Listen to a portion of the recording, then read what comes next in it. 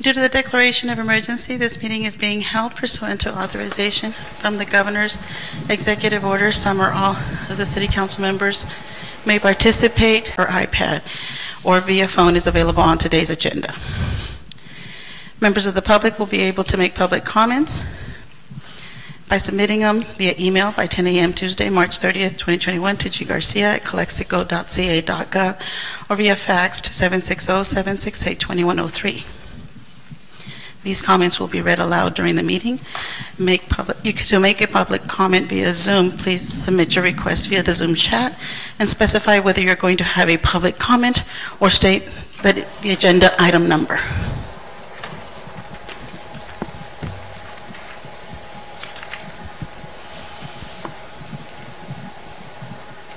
Roll call. Mayor Rola Fernandez. Here. Mayor Pro Tem Moreno. Here. Councilmember Ureña. Okay. Councilmember Ureña. Yes. Okay. Councilmember Romo. Councilmember Ureña. Councilmember Garcia. Yes. We have a quorum. Councilmember Romo. Here. Councilmember Garcia. Here. We have a quorum, Mayor. Okay. Pledge of allegiance.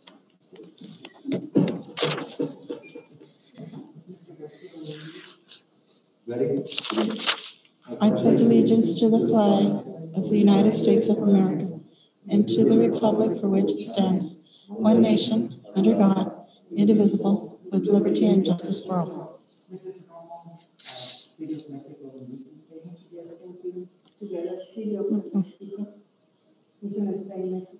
We pledge to provide effective and efficient services in a courteous and respectful manner to improve the quality of life for all in our unique border community. Viva Calexico.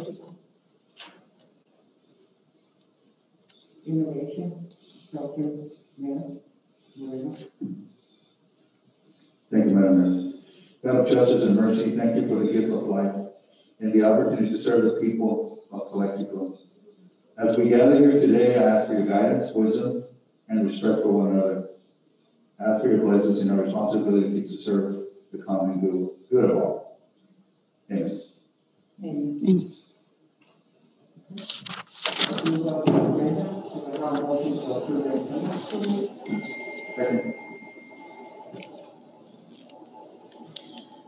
Councilmember Romo. Aye. Councilmember Garcia. Aye. Councilmember Ureña. Aye. Mayor Pro Tem Moreno. Aye. Mayor Rola Fernandez. Aye.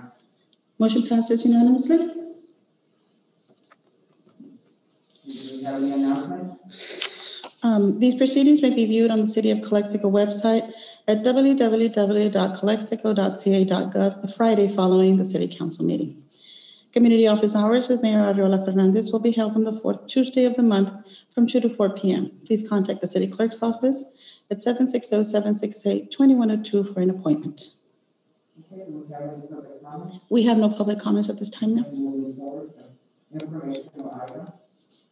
One, to receive and file 2019 through 2020 financial statement. Yes, Madam Mayor. City Clerk, can you please turn on the presentation?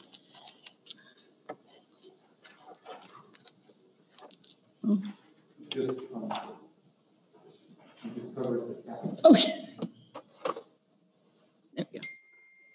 Madam Mayor, members of the City Council, members of the Hard community that are following this meeting, I want to welcome to the City of Calexico, Mr. Hunt Group. The Hunt Group has been doing the third-party audit for the City of Calexico. And at this point right now, wanting to emphasize that we are doing this part of the process, of the auditing process, on a timely manner.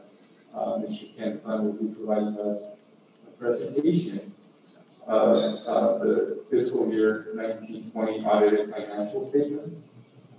As we know, this is a requirement that we must abide by as a local government entity in the state of California. So with that in mind, I welcome Mr. Ken Hunt. Thank you. Good afternoon, Mayor, member of the City Council. My name is Ken Hunt. I'm the managing partner of the fund group and also the technical partner as the firm might do, overview the audit of the financial statement. So presenting to you today is the audited financial statement. So it's a standard presentation. So giving you a chance to ask any questions that you may have regarding this financial statement. I know I did actually prepare a highlighted PowerPoint presentation, but if you like, I'll go into the detail of the financial statement after I go through the 30,000 foot highlight of the scope of work and some of the client communications. So our firm is being engaged by the city to perform a couple of things. So let's go to the scope of work.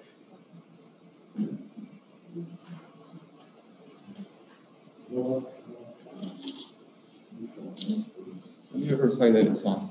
Yeah.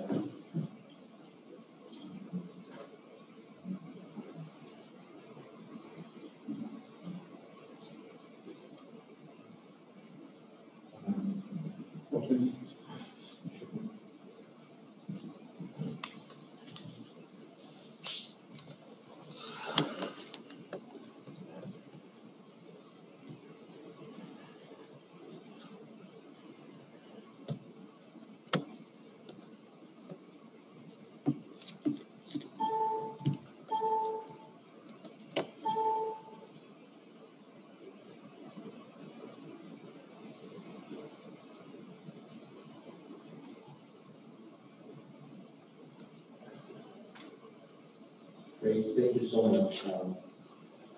So basically today what we are going through is the scope of work, some required communications, going through the 30,000 foot overview of the financial statement, but again, I'm going through the actual financial statement, kind of walk you through all the detail, and then last but not least is talk about the audit results.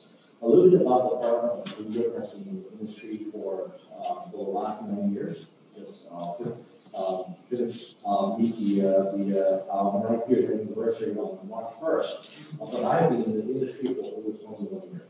I'm one of the recognized leaders in the industry, basically on the Carroll Society CPA, the Governmental Accounting and Auditing Committee, basically looking at all the new ESG pronouncement that is applicable to the city of Calexico and the state and other state local government. And I'm also a technical reviewer on a national audit tools, which is fully wisely utilized by the auditing industry. So a couple of the things, let's go down to the scope of work. The scope of work including the audit of the basic financial statement. And I'll switch it to 2 slides down. So the audit of the basic financial statement basically covered the whole entire transaction, all the financial transactions of the city of Calexico from July 1st, 2019, all the way up to June 30, 2020. We are required to perform the audit in accordance with AICPA generally accepted auditing standard. However, the city actually do require us to perform the audit in accordance with government auditing standards. So that's one of the second rule point here is the report on the control. I'm just going to bring it. So in the meantime, I'm just clicking it. We also require to do the report audit on the city's TDA 543 and 548 financial statement audit, and also looking at the compliance. Under Prop 13, we are required to perform real-time procedures to recalculate the appropriation limit that was being adopted by the city. Last but not least is go through the implementation of the Bush government, basically determine the city council is going to control those traffic elements under the standard, which we are required to communicate to you on audit communications to the city council. Where's the next? Next slide. Oh, okay. So, before I move on to any other communication, we need to spell out our responsibility as the auditor, as a third party under the current professional standard. Since we are being engaged to perform the audit, we are these financial statements are fairly presented in accordance with generally accepted accounting principles. the governmental accounting standard is the standard setting body for state and local government. So that's why the city is fulfilling the reporting requirements under the GASB rule. Our responsibility is to plan and perform the audit to obtain reasonable assurance and determine the financial statement are free from material statement, whether due from fraud or errors. We are not here to do your bookkeeping, do your accounting. We are here to audit books and perform examination. We consider the controllable financial reporting. However, such consideration is solely for the purpose of determining the audit procedure and not to provide an assurance on the effectiveness of the internal control. However, we identify any internal control matters that seem to be material weaknesses or significant deficiency. We are required to report it under the government item standard of the report on internal control. Next slide.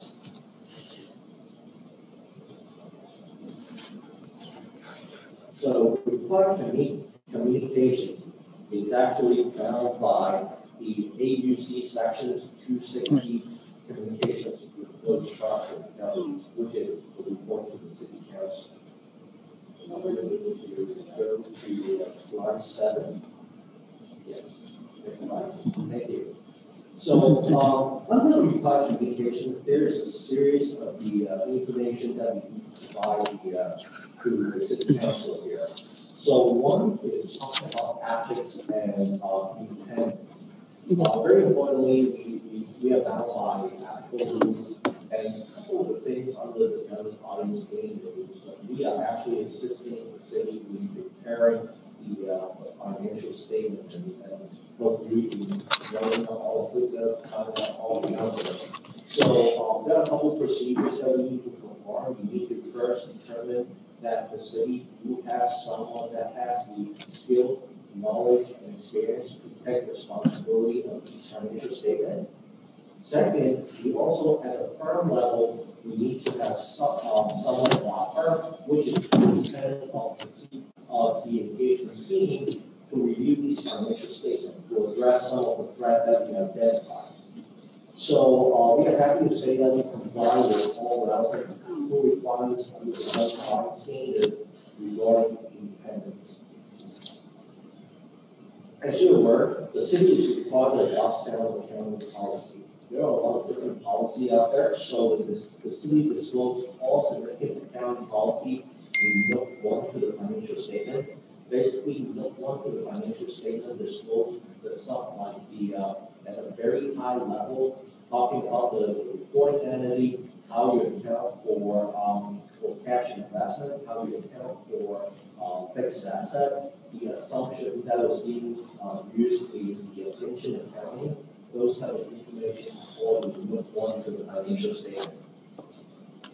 For a lot of people knows that governmental accounting standards, they always want to keep up with new accounting standard, but because of COVID-19 last year, so GASB actually issued a new pronouncement to postpone certain financial, certain authoritative guidance. So that's means for this year, there's no new accounting principle that needs to be implemented for the current fiscal year. Under the U.S. GAAP, the city is required to report some estimate on these financial statements to make sure that it is fully disclosed, making all the tools of the liability is already included in each financial statement. There are a couple of things that seems to be subjective estimate on each financial statement. One is the fair values on investment. So basically, we are not only looking at cost, but if there is any unrealized gain or unrealized loss, we are required to reflect those unrealized gain or loss in the financial statement. For capital asset, that's including the infrastructure, the building, the vehicle, all the street and roads. Those have a useful life of those assets. So that means there are depreciation over the life of the capital asset, net pension liability, and net OPEB liabilities. It's all under the GASB statement number 68 and 75, which was adopted on the 5 years ago and 3 years ago for OPEB. So for those two line items, so the city actually used actuary information. Actuary is to determine the total pension and OPEB liability, and also determine how much money that you have in revocable trust, so that you can determine the net pension and OPEB liability on the face of on the financial statement. There are certain assumptions that was being used, such as the discount rate. The discount rate is actually based out of the expected long-term rate of return on investment, so to determine the liabilities on both pension and OPEB. So for pension liability, because the city is a participant of CalPERS, so that means that you every month you do actually contribute and make the payments to CalPERS as a revocable trust. So that's why you do have a net pension liability reported on the face of the financial statement. But the other one, the OPEB liability, which is the outputs employment benefit other than pension, which is the medical insurance for retiree, the city is using what we call pay-as-you-go method. So basically, based on the premium that we incur during every month, we do not actually set aside the money in multiple trusts. So therefore, the city is reporting total impact liability on the base of the financial statement because we don't have any trust.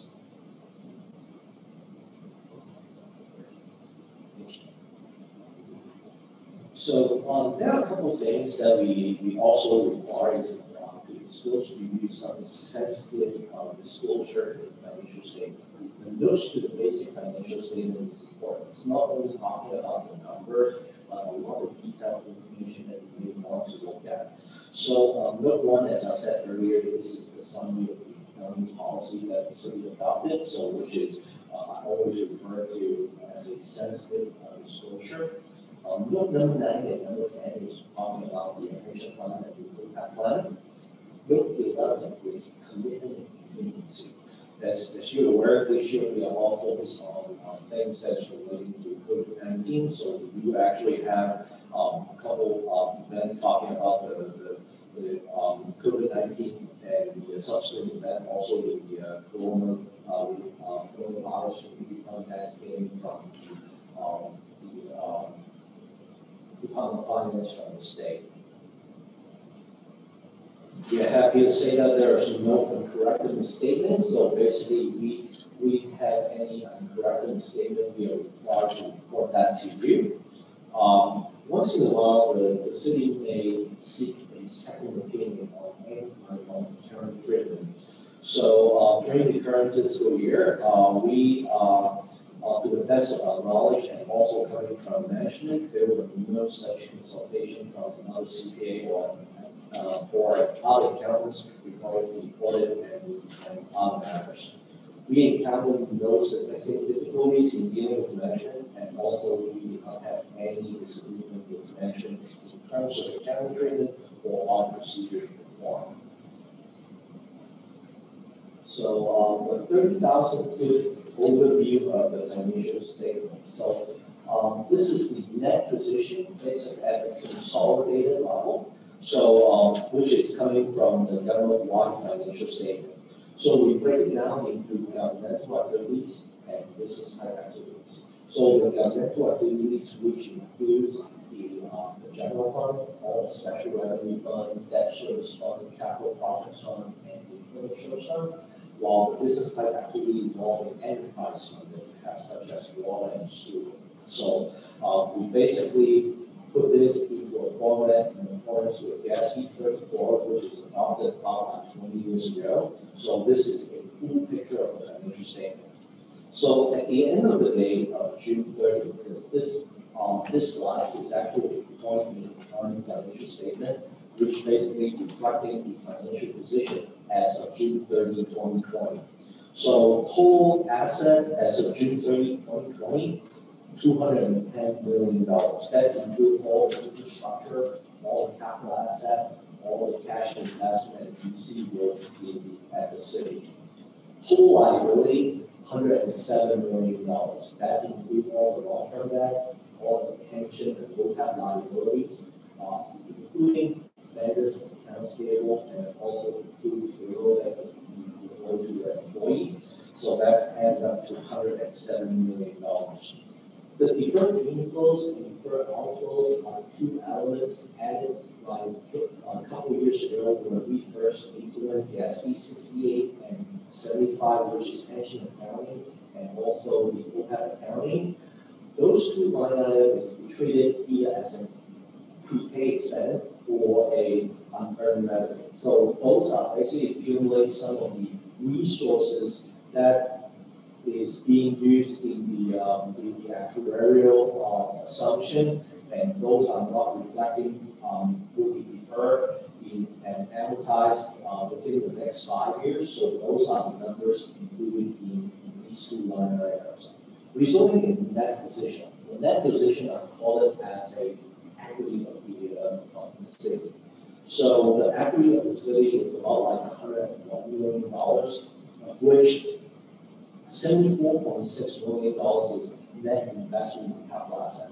Keep that in mind. Yes, we actually did a really, really good job in carving out all the things relating to capital asset. Because capital asset is not easily converted into cash, or anything that needs to be used to pay for the capital asset will be netted against it.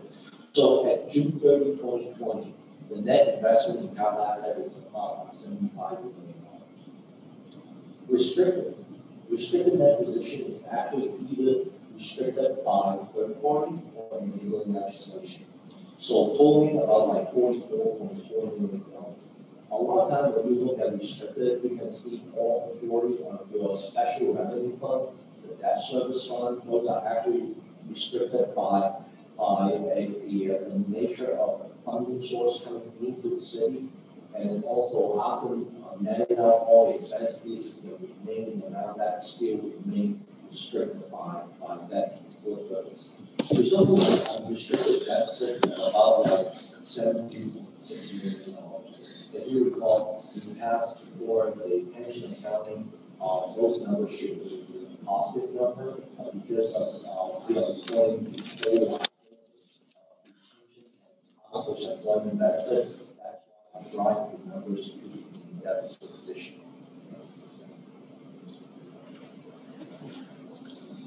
So the next slide is the consolidated information about the income statement for the city.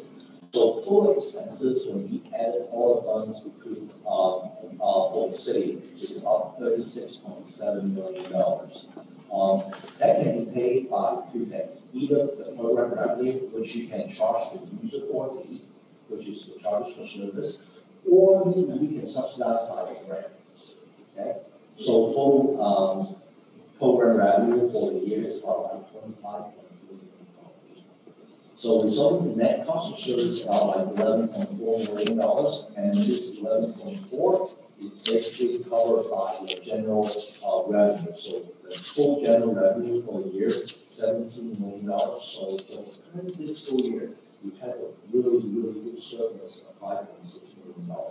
Of which 4.5 is actually coming from the enterprise fund, and then also $1.1 million from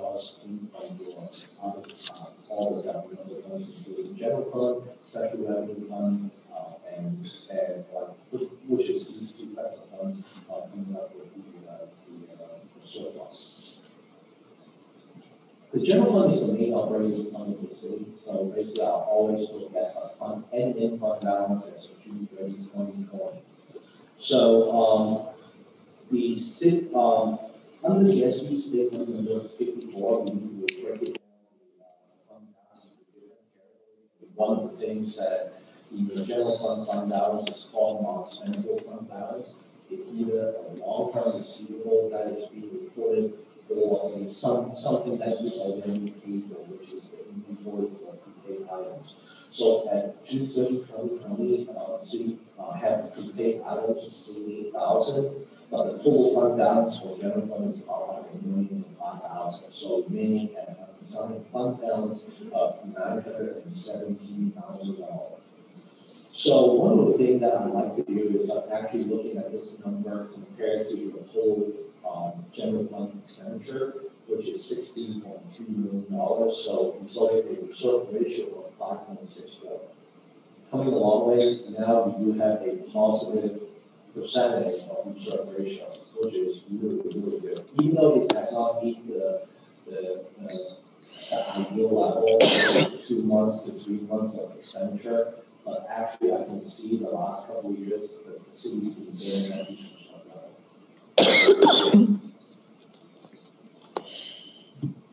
As I mentioned, both pension and OPEB are estimated on each financial statement.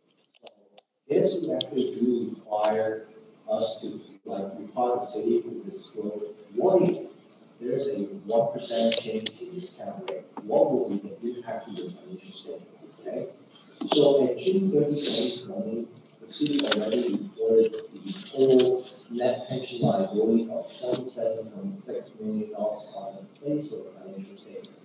But if the discount rate changed by 1%, if it drops 1% to 6.15, the whole net pension liability can goes up to $42 million.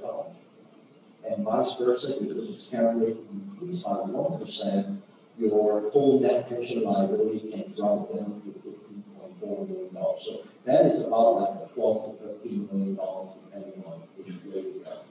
The discount rate increase is actually determined based on expected rate of return on your investment. So as the market, there's a lot of things like Travelers never met the 7% goal, but keep that in mind, looking at the long-term expected rate of return. So basically, the actuary needs to go back to 30 years and see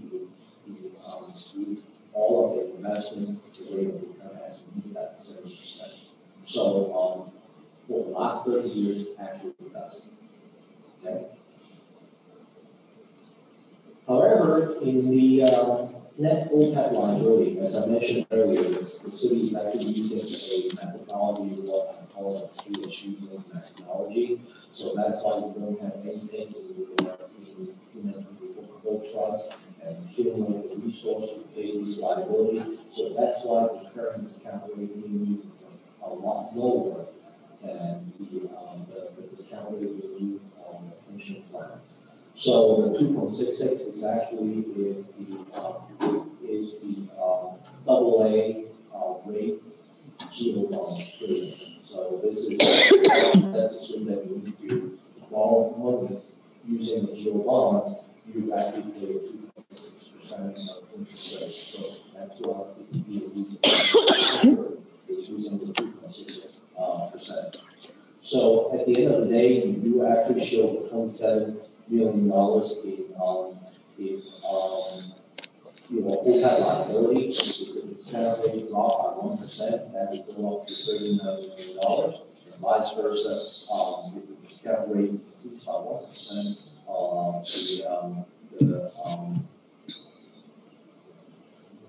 there's something wrong with the number. That should be a 26 instead of 33. But I'll double check with that number. But the $27 million is actually included in the on the face of the financial statement. So hold on 1 second. Let me go check with them.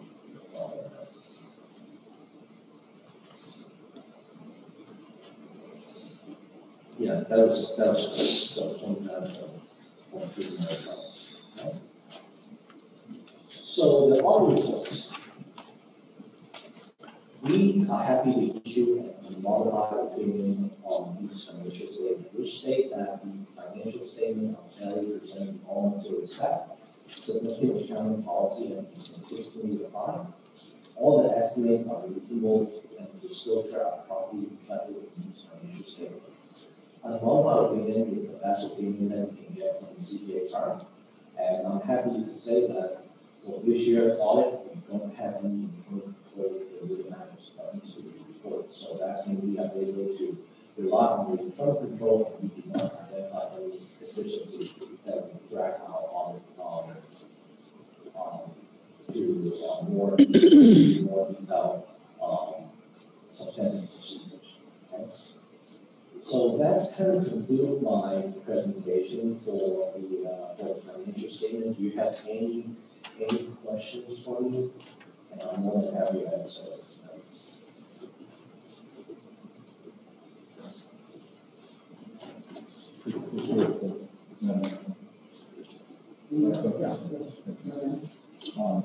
Just go ahead. So on the general fund balance, where it says the reserve ratio, it's 5.64. Just so I'll know, what's the average percentage?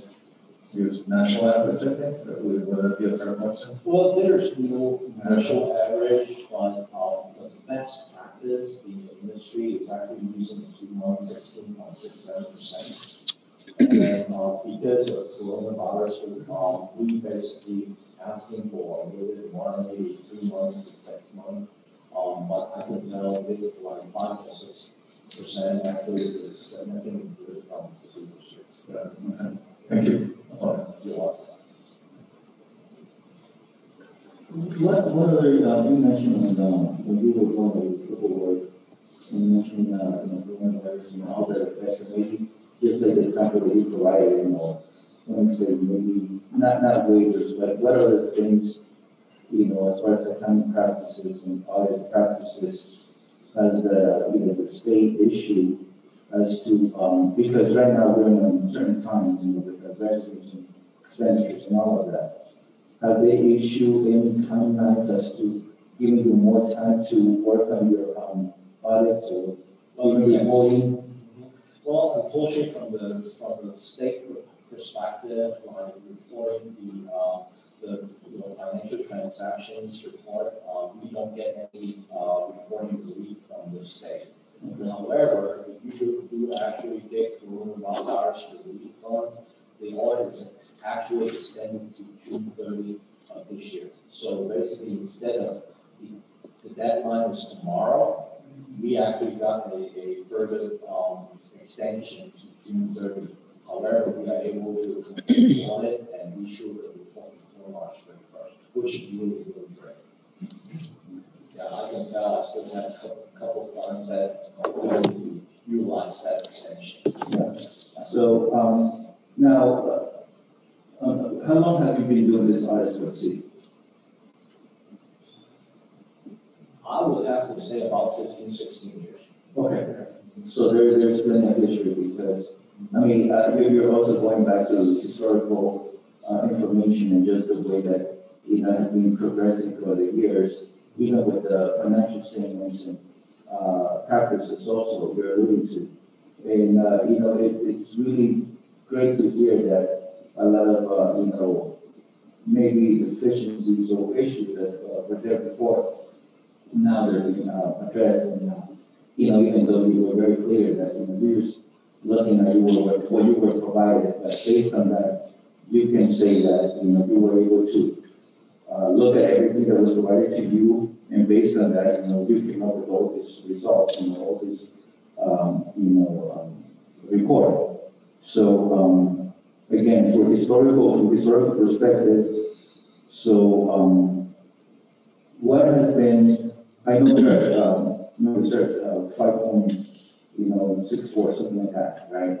And now we are at 6 on the reserves. It was that, the percentage that. Yeah.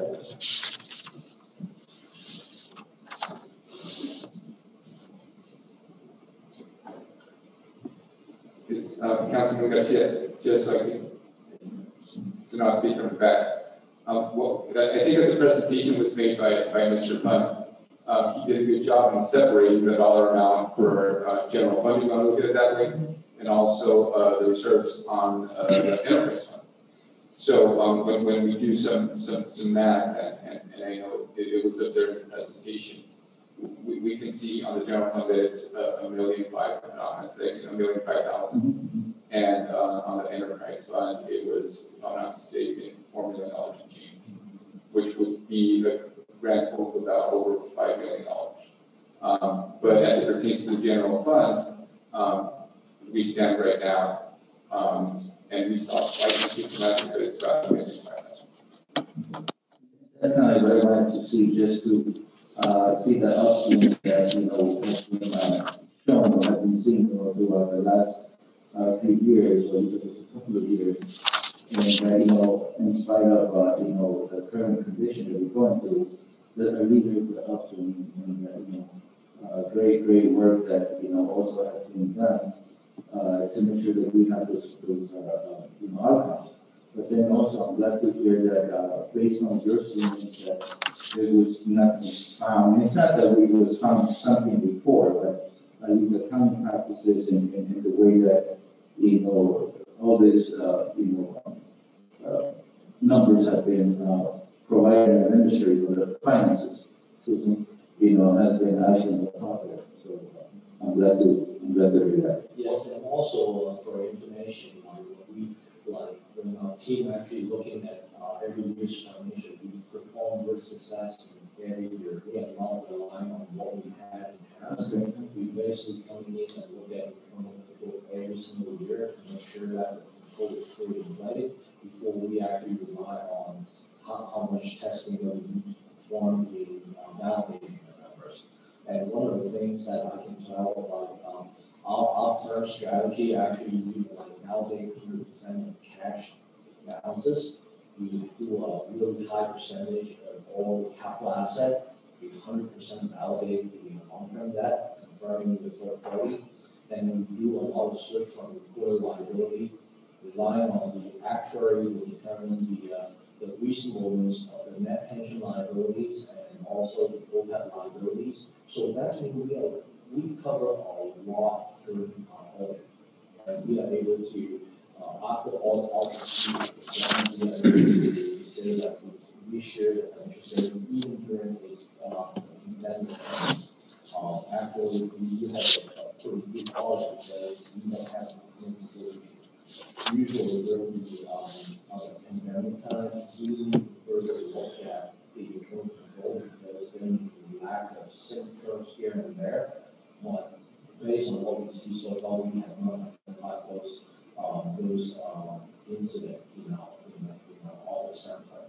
And Mr. Pun, and just to piggyback on your statement and just to provide a little bit more information to the comment made by Councilman Garcia, I think it's fair to say that one of the biggest accounting woes that the city experienced in recent years was precisely internal controls, right? So for us as an administrative team, and like I said, only providing the information that's requested by the third-party auditor, I'm very happy to see that not only my finance department, but everybody else has stepped up and obliged with what we need to do in terms of making sure that the accounting practice is fairly done per the internal controls that we've set. So in a little bit of going back, you were going back a lot, well, a couple of times now, so if you can elaborate on that versus other options, if someone that can elaborate on that model, what would be the difference, or what would be the ability for us to get rid from something else? Or is that something that benefits the city, and let me go back to my notes. It's related to the medical correct. Insurance. So basically, it's what I'm calling the PHU bill. It's basically the insurance company come in with a premium bill. Okay, I just pay a premium bill. I'm not going to contribute more or contribute less. As long as I'm paying the bills, that's what I'm calling the PHU bill. There are other options. The city may actually set up what we call as the Section 115 trust, to set aside money in the irrevocable trust to pay to lower down your liability on the outputs of one benefit. Is there any special requirements for that, or do you need to meet certain thresholds as far as finances? Or? No, basically that is something that we need to work with the city managers looking at your budget. You have additional money set aside, and how much can you contribute to the plan to take it off the plan. So we just refer to this the overall the benefits of our defender. Like, so basically, I know they're stop and share. So is there something else that we can do that would be able to help us? well, I would prefer. Oh, I mean, maybe. Absolutely. So on that end, one, I think, well, this is what I call one of the good problems to have as we move forward, because we are now looking into having the opportunity for this governing body to make decisions based on resources that we have now. So based on that, we can provide the proper analysis as it pertains to the options, where there could be a cost benefit to the city as it pertains to some of these items like the one that's being referenced right now. And that's what I'm looking at, because even the ability to do the funding for funding rate, in improving all of that, and I think this, common practices or best practices, I think that will help. But then also in looking at opportunities to maximizing, investments, whether it's for benefits, employee benefits, or I think that's something that this type of audit reveals. And I'm glad to see that there are no issues or at least best practices have been there in building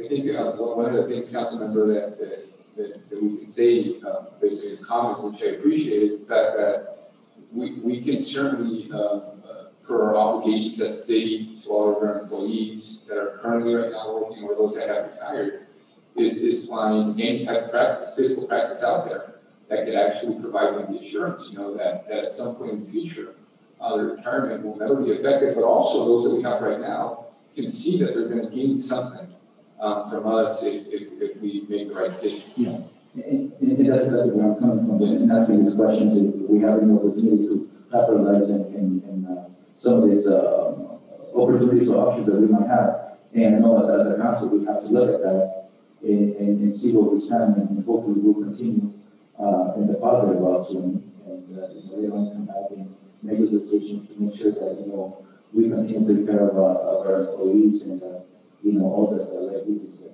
we have in the city. There's a good chance right now that we're in the heart of our budget process, that we begin to have that level of conversation, right? Because as we move forward with completing our budget process for the next fiscal year, one of the things that we're going to see is that we're now going to encounter opportunities that can actually address some of the fiscal needs that the city has. And that is because the more we step away from fulfilling obligations that we had in previous years to keep our city afloat, now that we, in other words, have taken care of those matters, now we can focus our attention as to other opportunities that we can meet.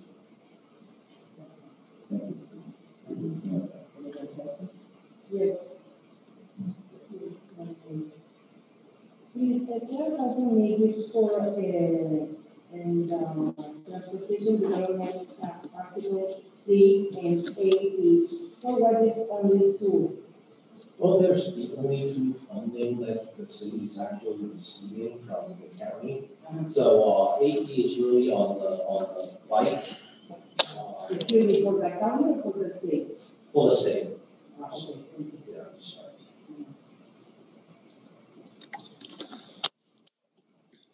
So there's only like 2 coming from like two articles coming from the state.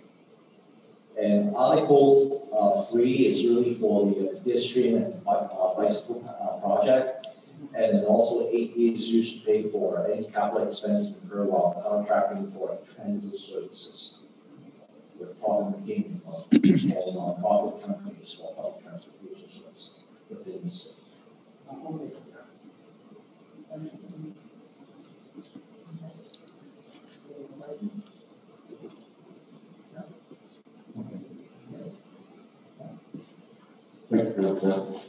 Thank you so much, and thank you, Mr. Lopez, for all your hard work. We really appreciate it. Well, the whole staff, as a whole. Thank you so much.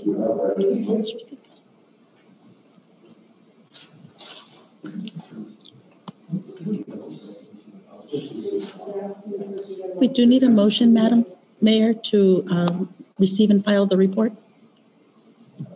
Okay, do I have a motion to receive and file 2019 and 2020 audit financial statements?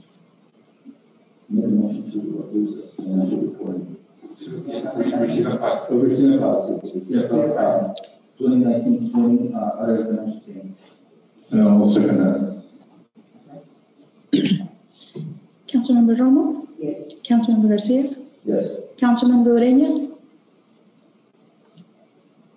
Councilmember Ureña? Okay, looks like he's. One second, sorry. We have a motion on the floor to receive and file the report. Oh, aye.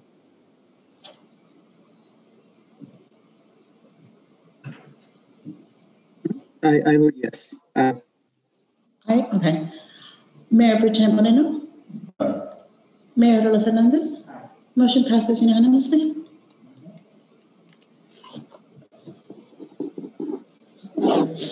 That concludes our meeting for today.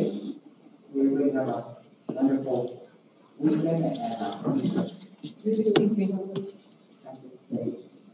We adjourn. Thank you so much. You're welcome.